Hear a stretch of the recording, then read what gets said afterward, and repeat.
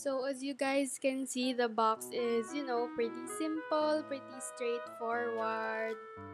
And yeah, once I finally laid my hands on the keyboard, it was actually pretty light. I did not expect it to be this light without it doesn't have a battery yet, but I don't think it's gonna make too much of a difference since yung battery lang niya is dalawang triple A lang.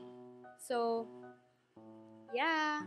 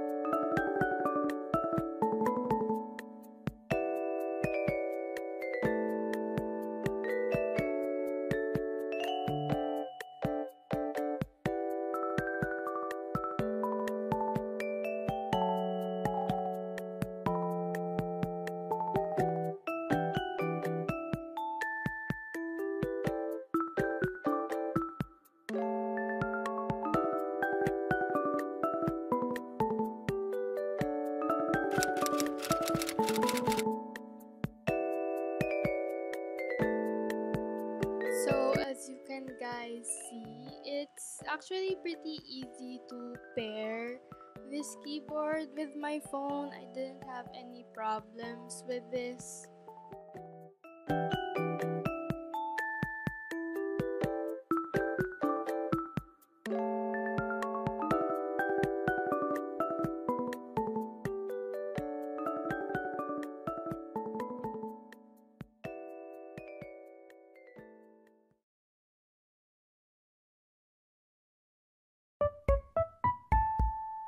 The keyboard works really well with my phone, and as you can guys see, all the keys are working.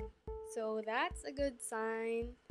And also the other buttons such as the arrow button also works with the phone, which is really neat.